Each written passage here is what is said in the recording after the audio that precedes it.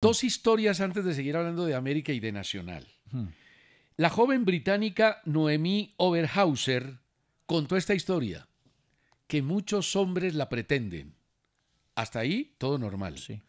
Debe ser una mujer muy agraciada. Hasta ahí, perfecto. Pero resulta que ella descubrió que la pretendían para poder ver gratis los partidos del Brentford, porque tiene un apartamento muy bien ubicado al lado de la cancha y se puede ir a ver el partido de ahí en pantalla real sin necesidad de pagar boleta, y está pues un poco decepcionada por el tema. No, ya. ¿Y cómo le parece que el famoso robo del anillo de Neymar, usted vio las imágenes? Pues dijeron que lo habían Aquí las vamos robado. a reproducir. Claro, el jugador está entrando a la cancha en un torneo de la Champions de Asia, les tira la mano a la gente y de Los pronto alguien niños lo coge, lo agarra, lo aprieta, lo amayuga un poco, él sigue, se va y después se mira la mano como si no tuviera el anillo y devuelve la mirada a la persona que le estira la mano. Y claro, alguien dijo, le robaron el anillo a Neymar y salió en una subasta clandestina, en una subasta de esas que se dan en el bajo mundo, vendido por 14.000 euros. O sea, el tipo se inventó que él tenía un anillo. anillo que no le habían robado y lo Claro, vendió. el tipo No, cogió el qué video, crack. resulta que Neymar no entra con anillo a la cancha Chimichunga. porque está prohibido, y el hombre se inventó que él tenía el anillo de Neymar, que se lo habían robado, y vendió un anillo chatarra cualquiera con piedras falsas, seguramente por los 14.000 euros. Oiga, es como, por ejemplo, lo que va a pasar en el Mundial de Clubes. Debido a las normas de la FIFA, que prohíben que dos clubes controlados por el mismo dueño participen en una competencia o en la misma competencia, León o Pachuca, clubes mexicanos, deben ceder su lugar del Mundial de Clubes en 2025. ¿Cuál lo va a hacer? No sé cómo va a ser y quién lo va a entregar, porque son del mismo dueño. Pero César, ¿aquí no ha pasado también? En la segunda división. Pero en esas instancias... No, pero... Yo sí he visto que se han enfrentado, por ejemplo, Quindío y Boca con alguna posibilidad en la B, que son de don Hernando Ángel. Pero de resto, el Barranquilla y el Junior, que son del mismo dueño.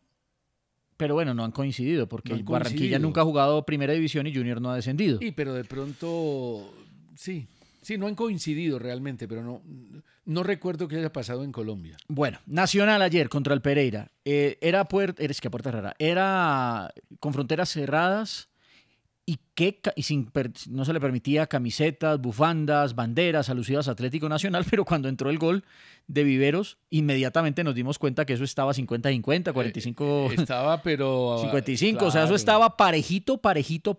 Sí, de acuerdo. Le pregunto, César, ¿Nacional va a encarar así también los partidos de cuadrangulares? Porque, a ver, está bien ahora, ya está clasificado, poner en riesgo el resultado, pero es que ganaba 1-0 y no le convenía a Nacional hacer un partido tan de ida y vuelta. Era un intercambio de golpes tremendo. Lo que pasa es tremendo. que yo entendería que Nacional quiere ganar, y me parece que es una de las cosas buenas, meritorias de Juárez, del técnico. Es un equipo que quiere ganar, pero todavía no ha podido afianzar, solidificar la contención, la parte defensiva, y cuando sale a atacar se expone demasiado. Y al final estaba sufriendo el partido. Por eso le digo, pero en finales, en cuadrangulares, no sé qué tan lógico sea eso. Yo le aplaudí, por ejemplo, el trabajo que hizo contra Fortaleza, partido que no sufrió.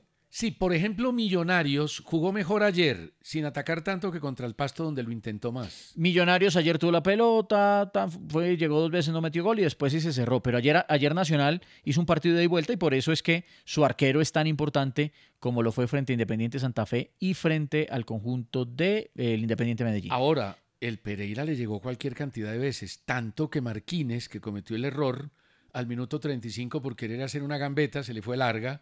Es un jugador que sabe con la pelota. ¿Y cómo presiona de bien Lencina? Lencina, mejor dicho, cuando agarre el ritmo de goleador, va a ser muy importante en el fútbol colombiano. Todavía no, pero presiona, corre, lucha, pasa. Es un jugador muy bueno.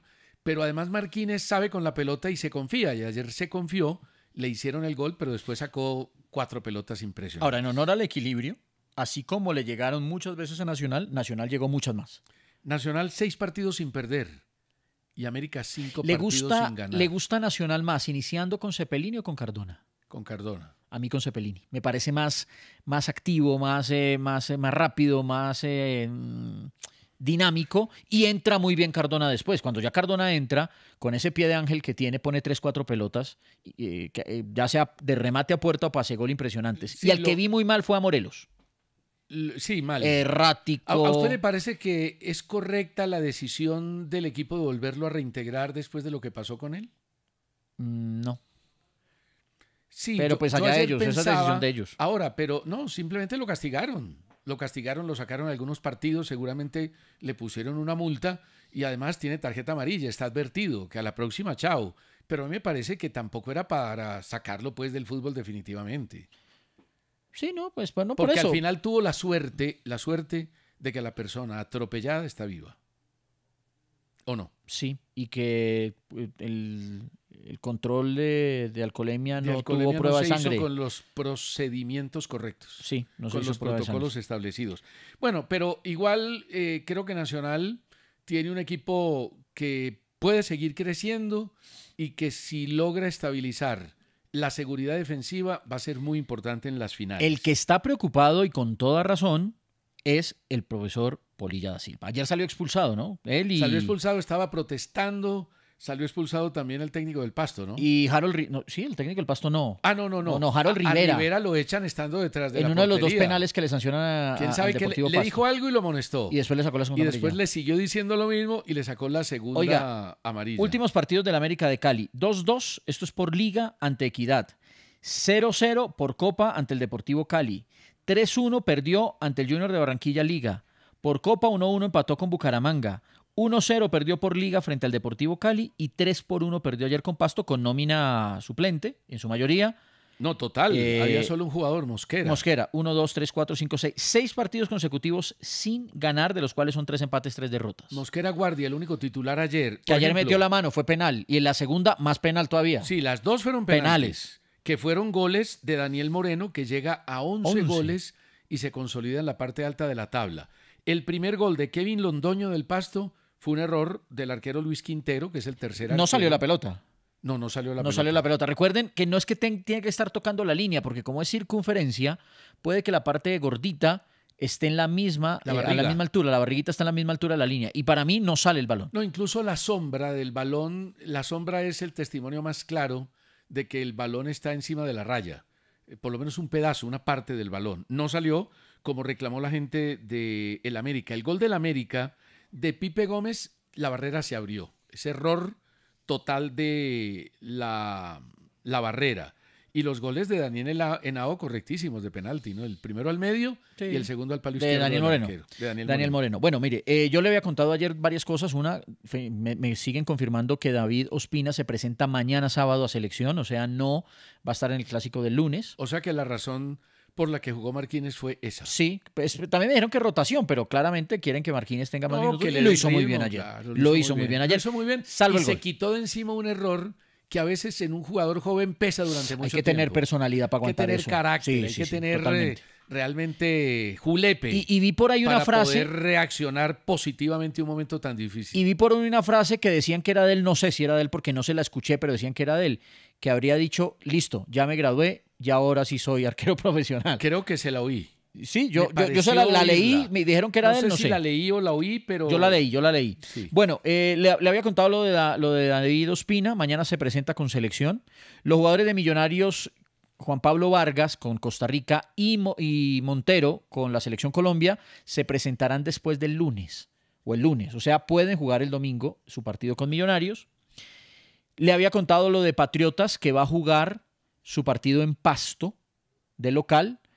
Y Boyacá Chicó confirmó que ante Millonarios, jornada 19 por un Festival Internacional de Cultura Campesina, se llevará su partido a Villavicencio.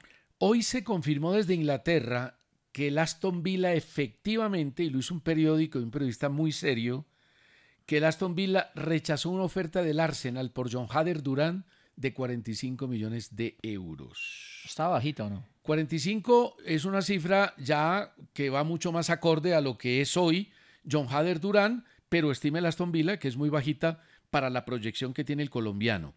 Y esta noche, después de las 8:20, en el estadio El Campín, Santa Fe, Once Caldas, un partido importantísimo por la reclasificación, por el punto invisible y porque si hay ganador sumaría 33 puntos igualando al América, que se mantendría primero por gol diferencia, si no es mucha la diferencia en el Campín.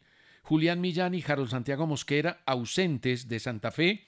Vuelve Elvis Perlaza, no estuvo por amarillas, y John Cardona. Y el Once Caldas va a tener dos bajas grandes. La primera de Riquet, que es fundamental, y la segunda de Jonathan Murillo, se queda prácticamente sin centrales y regresa Juan Pablo Patiño. Venga, aquí me están enviando y me dicen, no, urgente, cambio en el estadio de Patriotas Tolima, finalmente se va a jugar en Tunja, ya no en Pasto. En Tunja. Sí, en Tunja.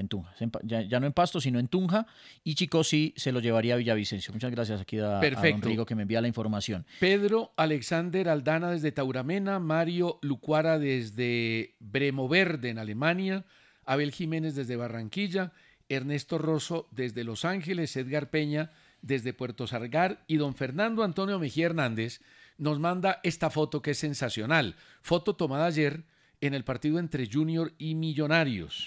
Dice que nos escribe desde Montelíbano en Córdoba y que por favor tiene una apuesta con un amigo que dice que entre los tres que vamos a ver en la foto, usted me dice quiénes son los tres. Falcao García, Carlos Vaca y Arnoldo Iguarán. Si hay 900 goles u 800 goles. Hagamos la cuenta. 344 más 299. No, pero diga de quién. 344 de Falcao, 299 de Carlos Vaca, sí, y 225 de Arnoldo. Sí. Eso da en total. ¿No alcanza los 900? Sí. ¿Qué? ¿No alcanza los 900? No alcanza los 900, pero la cifra es absolutamente extraordinaria. Son 868 goles entre los tres. Lógicamente, en primera división, 868 goles. No hay que sumarles los de Minerven y los del Barranquilla. No alcanzamos a hacer la polla.